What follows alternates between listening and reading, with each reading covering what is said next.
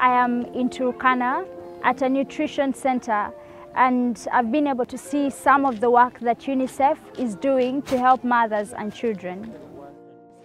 Today I met 3 mothers. One of those mothers, her name is Dorcas, and I got to meet her child, Milka, who didn't like me at first. He kept on crying. No. Oh. Sorry, baby, sorry. It's 10.7. From the mother, I got to see that Milka is experiencing severe malnutrition.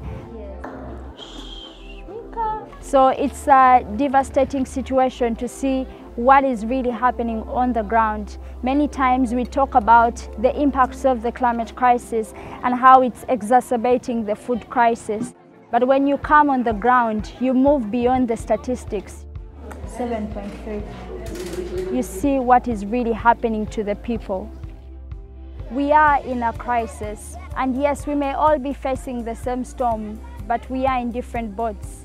There are communities that are being impacted the most. It is time to rise up for the people and for the planet, to bring real solutions, and also to ensure that more mothers and more children are helped in these situations.